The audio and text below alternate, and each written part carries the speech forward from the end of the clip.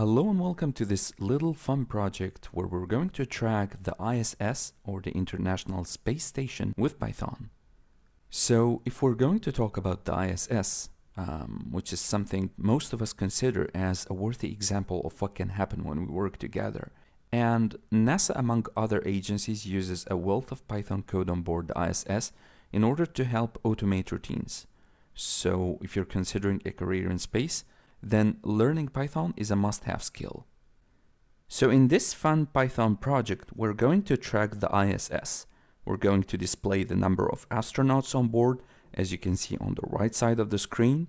We're going to update the station's current latitude and longitude every 5 seconds, while also displaying your current latitude and longitude. And as you can see, we are tracking the ISS in real time. So if you have noticed, it's moving as it's updating each 5 seconds with the latitude and longitude.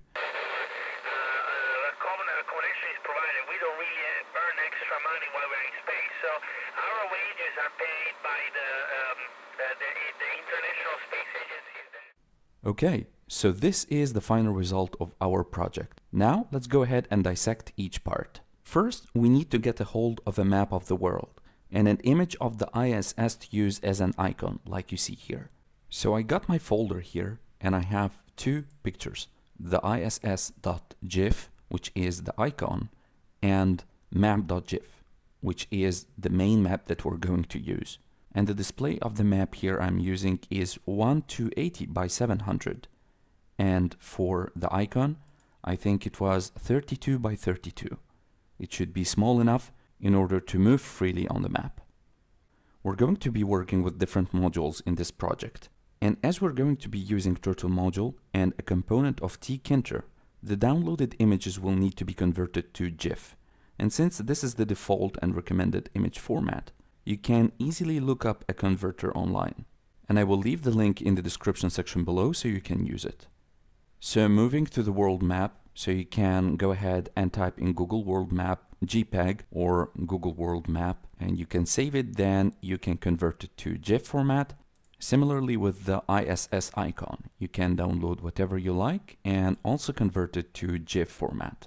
We're also going to be using an open source API to retrieve real-time data online regarding the status of the ISS.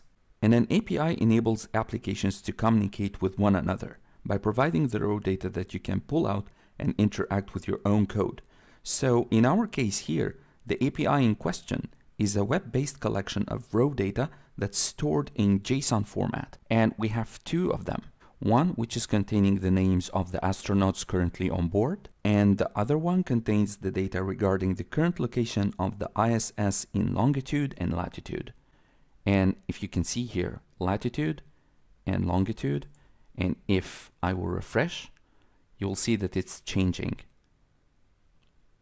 Give it a few seconds, refresh.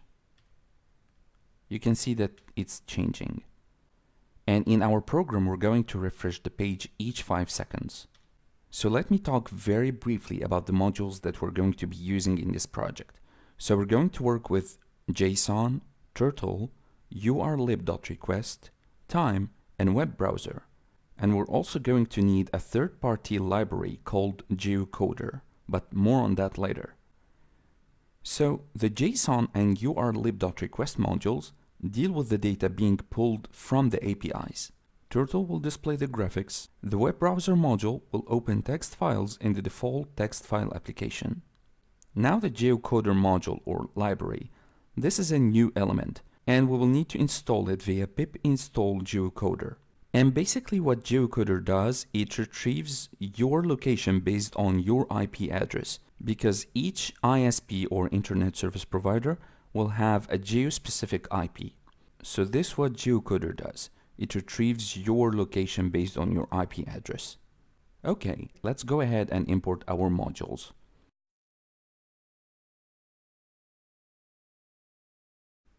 Okay, perfect. So the first thing that we want to do here is we want to retrieve the name of all the astronauts currently on board of the ISS. And also we want our own latitude and longitude. So let's go ahead and create a variable.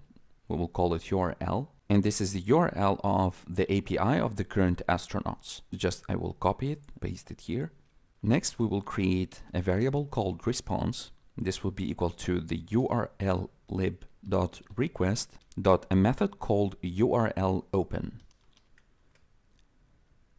And we're going to utilize our URL object in order to open the API. Then we're going to create another variable called result. Now let's use our JSON module dot a method called loads, and inside loads we will have the response dot method called read in order to read the response brought from the API. Now let's have a variable, we'll call it file, and file will be equal to our open method. We want to open a text file. Even if it's not created, Python will create it for us by default. So we will call it iss.txt, and the second argument is writing, because we want to write on that file. Then file.write, and let's say there are currently, let's concatenate that with the result, and the result will have an index of number because we want the actual number of the astronauts on board.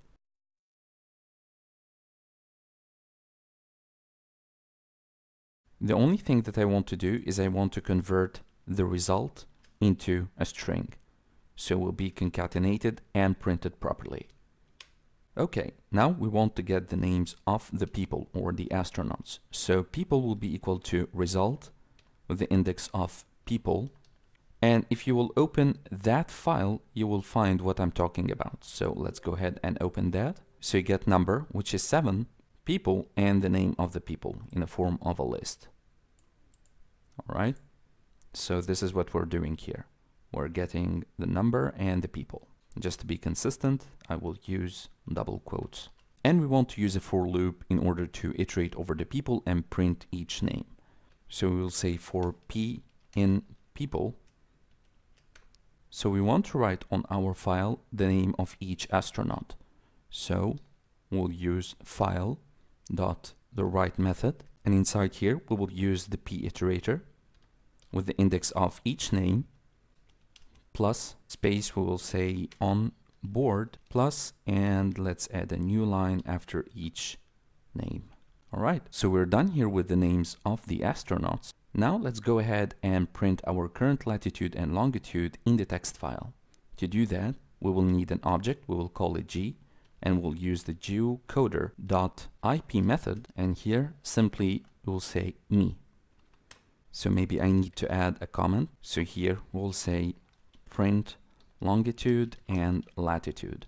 Then let's actually print that. So file.write on a new line, and we'll say your current latitude and longitude is colon plus the actual longitude and latitude. So g object dot lat lng. But the problem with this is an integer, so we will need to convert it into a string.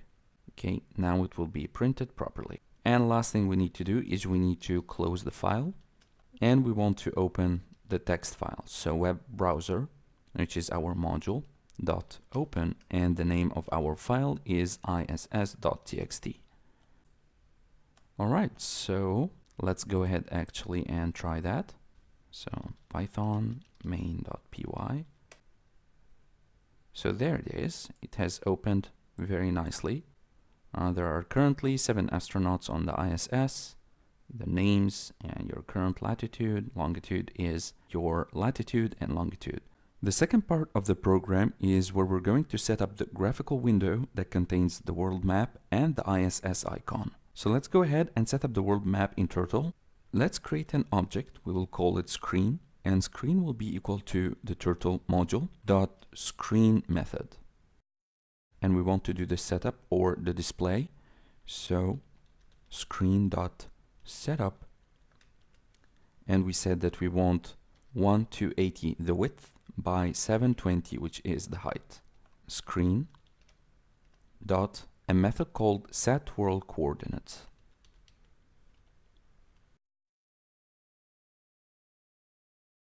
And the set world coordinates syntax mark the boundaries of the screen. So it creates the x and y coordinates of the 4 corners of the canvas.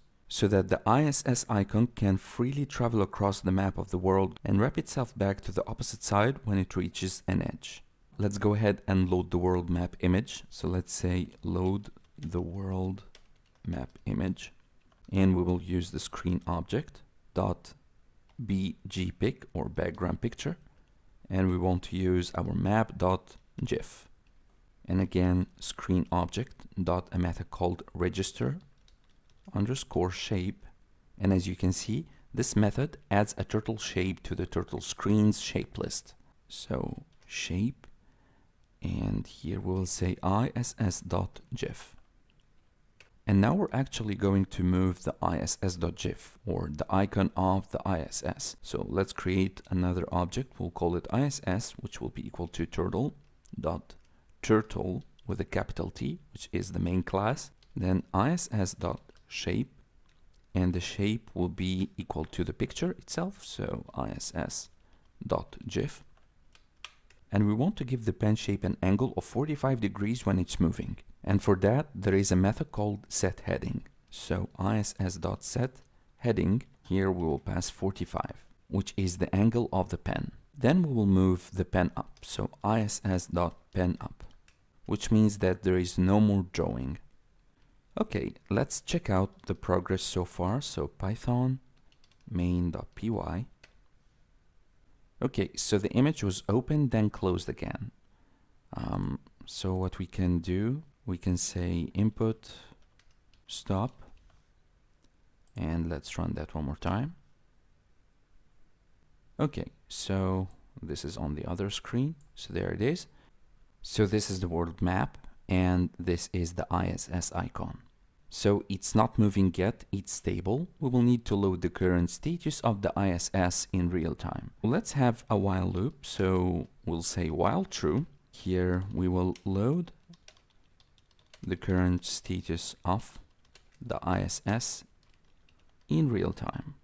So let's have the second API, which will be a URL, and let me copy it real quick, and let's paste it. Then we will have a response, exactly like we have done right here. So you know what? I'm going to copy these two lines and paste them here. Just make sure you indent properly. All right, now we want to extract the ISS location. And let's create a location object or variable. And this will be equal to result with ISS underscore position index. Then we will have our two criteria, the latitude and the longitude. So lat or latitude will be equal to location with the index of latitude. And if you will open the API link, you will see this information right here. And the same for the longitude. So LON, and here will be longitude. So you see what we have done. We have created a location variable. We have displayed the ISS position, which is an index in the result, which is what we have displayed from the JSON data in the API. And we have stored it in a variable called location. Then we have used the location with different indexes, the latitude and longitude, and we have saved them in two different variables, lat and lon. All right. And now we want to print the latitude and the longitude to the console or the terminal. So let's say output to the terminal. Output longitude and latitude to the terminal. So lat will be equal to float lat, so we're overwriting the latitude to be in a form of a float, and the same with the longitude, float longitude. And let's go ahead and print them. So let's print them properly. We'll say latitude plus, and let's concatenate that. So string of latitude, because it's a float now, and similarly with the longitude.